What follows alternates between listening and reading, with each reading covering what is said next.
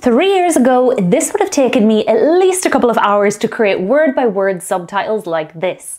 Now, in just a few clicks, I can easily add automatic subtitles and animate them so they appear word by word like this, or even like this, or if you prefer, like this. Let me show you how.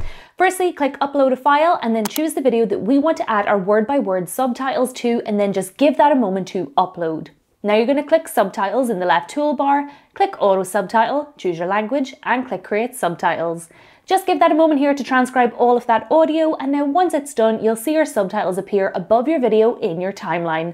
Just watch your video all the way through here just to check for anywhere that it might have misheard any words you've said. You'll notice that Veed highlights certain words in orange. These are low confidence words, so you need to mark them correctly if they are, as this is just going to improve the software and the accuracy of your subtitles. But if you have spotted any mistakes, just click on the word that's wrong, delete it, and type out the correct word.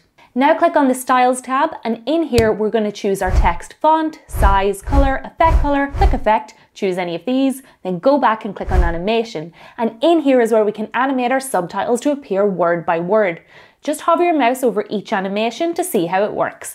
You'll see if I choose Impact, it shows the words one by one on screen at a time, similar to the style of Mr. Beast, or if I choose Reveal, each word appears one at a time, but the entire sentence remains on screen. You can take your time here and just select your favourite.